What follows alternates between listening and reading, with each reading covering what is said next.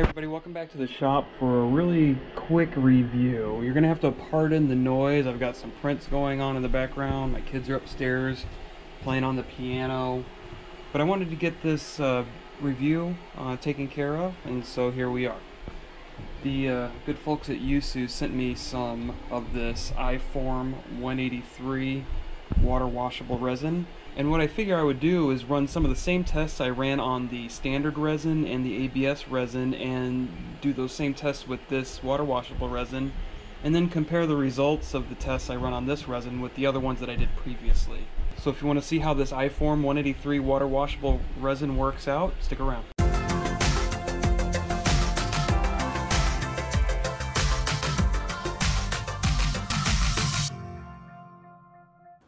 Right at the very beginning, I struggled to get the bottle open.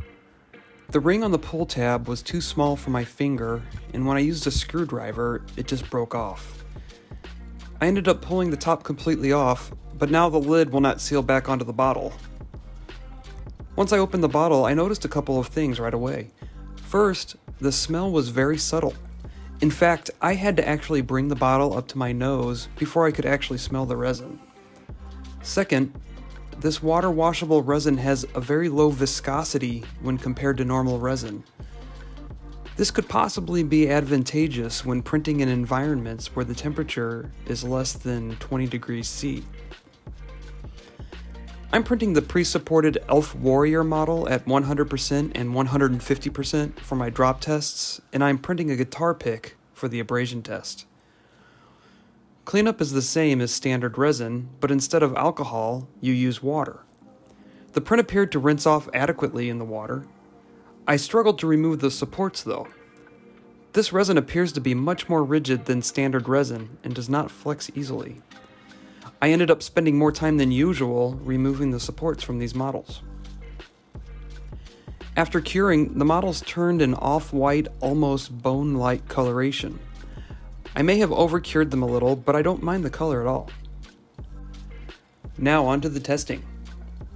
First, I dropped the small model off the table at a height of about 36 inches or 1 meter onto the hard floor.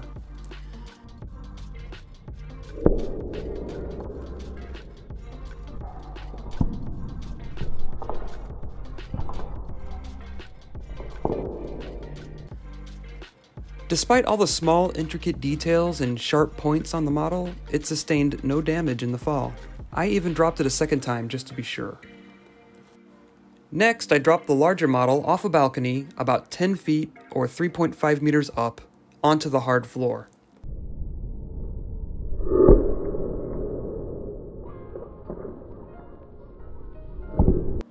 Upon impact, the model completely blew apart and lost its arms and legs, though the torso did remain intact. The final test for today is the abrasion test on the guitar pick. I played a couple high-impact songs on my bass guitar just to see how well the pick would hold up. Once again, I noticed the rigidity of this resin when compared to standard resin. However, the pick did not chip, and it only showed about the same amount of wear as the standard and ABS resin. What can I conclude from these tests? It appears the Yousu iForm water washable resin cures harder than standard and ABS-like resin, which gives it a certain amount of extra durability with small items dropped at lower heights.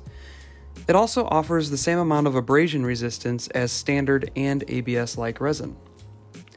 I think this resin would be great for making durable miniatures and small functional parts that need to be rigid and not flexible.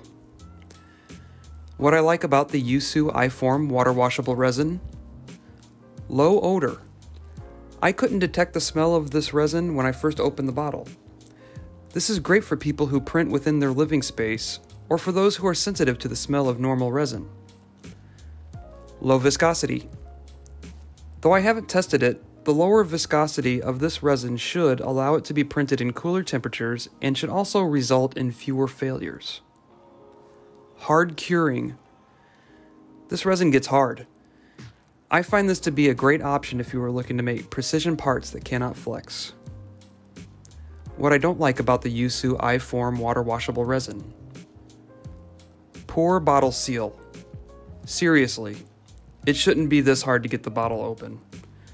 I never have liked the aluminum bottles some manufacturers provide, but that may just be a preference on my part. I hope you liked this quick review of the iForm 183 resin. If you are looking to try it out for yourself, I will provide an affiliate link in the description box below.